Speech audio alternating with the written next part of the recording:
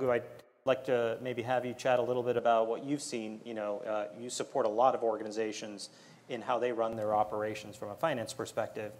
What's your perspective on what you see in the market? The risks are very different when you're in a global environment. From as simple things like compliance to more complicated about currency movements, things like that, or war, because I don't think we have been at so many wars at the same time ever as we have in the last few years, refugee crisis, things like that you're not thinking about. How does it affect the Levi's business? And I actually don't know how it affects the Levi's business personally, but that may have an impact because there is a big flow of refugees, and maybe the Germans aren't spending as much money on clothing because they're giving a little bit more towards supporting the refugees or something like that. So you see different impacts of different things that are happening halfway across the world impacting your business. And you got to be very mindful of those. Because if you're not watching out, your business could suffer. And this is all about looking out a lot more than just looking back, even though where you're coming from is extremely important.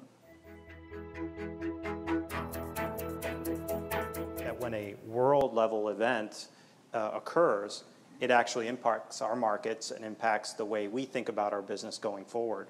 A very simple example is when there is a flight to quality in the bond market across the world. When there's a problem in Greece, when Brexit happens, interest rates drop here. The treasury curve, drops, and that impacts what we view as our future business, what we project for revenues. So even if you are a local organization with local customers, the world and what happens in the world impacts you almost instantaneously. Looking at older companies who are very based in on-premise software and going to SaaS, going to the cloud, in many cases you get a nice ROI that's done for you with very optimistic claims from the system side, and in your CFO role you try and make this realistic and get to it. So say it's going to pay back in 3 years. Great, 3 years payback seems to make sense, but what you don't realize is a couple of things. One is you're getting yourself tied to the SaaS provider. In other words, you've gone through a lot of integrations to get it to work with your system, get rid of your on-prem. And over those 3 years, there's going to be upgrades, there's going to be a change in the name, and another big risk is it's going to be bought out. If it's a great small platform, it's going to get bought out by one of those large companies here in Silicon Valley that's going to change the name, bundle it with everything else. As you know, the bundling happens. And you say to yourself, does the 3 years pay? It's hard to do it. It's hard to do a post-audit, but that's one side. The other side is your people side. Because, you're going to have greater sales. It's going to give them the information they need to cut costs. But in some cases, some of these applications aren't the most important to me. And people just have a certain capacity for time and effort. So the fact that I am forced to leave a lot of on-prem devices that aren't the most important thing to my cash flow, that's kind of one of the risks I see, and that's kind of one of the jobs of being a good CFO, to understand what you can believe and what you can't, because systems don't work by themselves.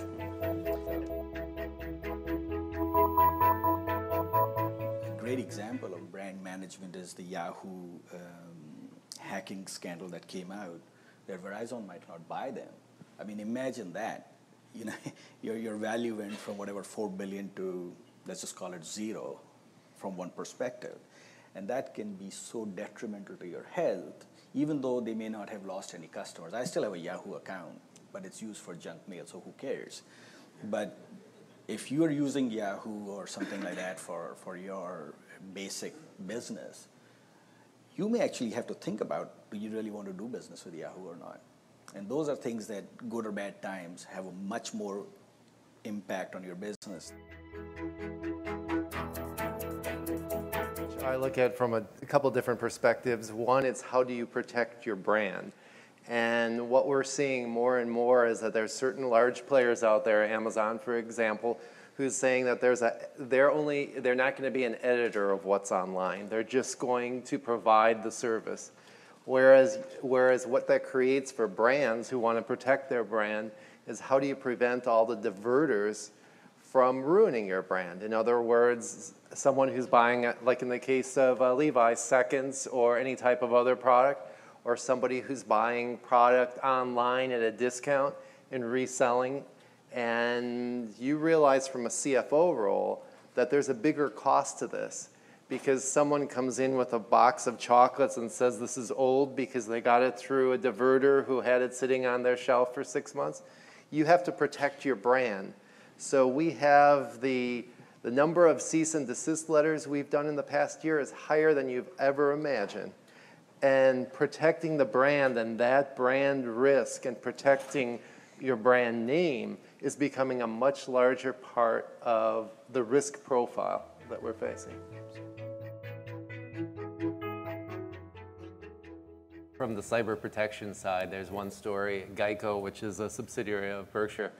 They did their own internal phishing expedition. They developed in-house an email, and I get a lot of them myself, that are phishing emails, invoice you owe, the CEO says to pay so-and-so. Well, they created a nice little email that they sent out to the company across not only finance, but marketing and other areas, and 77% of the people opened up the reply that could have caused malware, ransomware, et cetera. So you're saying, how can that be?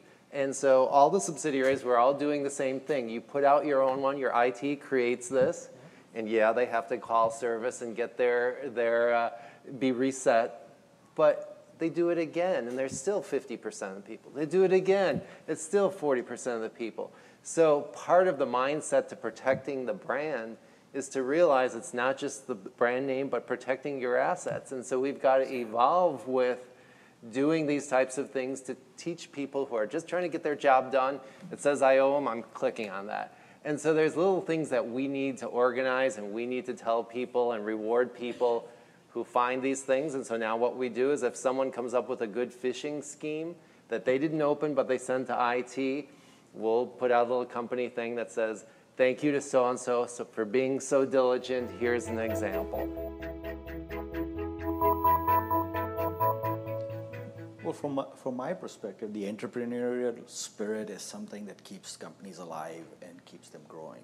Obviously, having a good established brand helps, but if others can eat into your brand or into your market, that can really negatively impact you.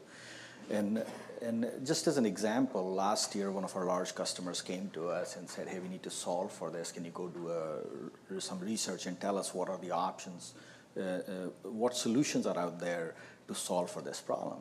We went out, we did a bunch of research for them, essentially did an RFP process, found out that really there wasn't a good solution out there. So when we were presenting our findings to the client, we actually added a fourth column of an option that basically said global upside.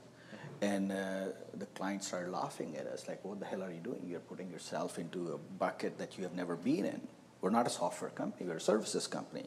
And we said, yeah, we don't know a good solution, so we think we can go build it for you if you're willing to buy it from us. And they said, okay, we'll give you some period of time to build it and prove to us that you can do it. Today we have a solution that we built in less than 2 months that the client bought off on. Basically started with slideware. Obviously somebody was willing to take a risk and with the right support to say, yes, we can do it. And then you do it and you end up with a paying customer. And as we have started to market that, we're finding out that this is a great solution. And it came about because of a need from a client, not because some people sat around in a strategic planning session or something and said, oh, we should find this cure. Because there's obviously lots of challenges that are out there in the world. Not everything is being worked on or solved. And not everybody can do it. But you have to take a stand and you have to take some risk. Well, from a risk perspective, I always think it's a dynamic environment. Because the risks that we were facing as a company ourselves, or as a country, or as a geography, however you want to think about it, yesterday may not be the same tomorrow. And lots and lots of things can impact risk and the future of your company. So you have to be very intelligent, talk to a lot of people, read up a lot, and assess the world events, the things that are impacting your business, the cost of cocoa as an example, what's happening to that. That will cause you pain points or advantages in the future, because if you control a big piece of some market, that has an advantage that may have a disadvantage to you, because somebody else is going to come after it. Especially in the technology environment, there's always somebody who's trying to come up with a better mousetrap. So how are you going to control that market share and not let some new startup erode it? So it's a dynamic environment. Stay focused, stay on guard, watch out, because tomorrow you could face something brand new that you have never seen before. It helps to even just disrupt the process. So rather than we go through our same strategic planning muscle every year that we're really good at planning 3 years out, and having some way to just make the process itself feel different, because it tends to just jar people themselves out of kind of conventional ways of thinking, whether that's an outside speaker, a new location, just a change to the way you do the work, often lets you see kind of these risks in a different light too. When I think about risk, one of the things I think about is barriers to entry. And I think about all of us that face the same thing, building a better mousetrap, how other people are going to get better quality labor, or from the sales standpoint, or from the clothing manufacturing.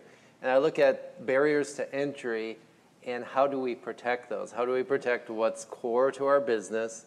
And then thinking a little bit differently. For example, craft coffees, then it became craft beers, and now it's becoming craft chocolate, which affects me. So I've got to think ahead of time to some of these things, and what do you have to defend against that?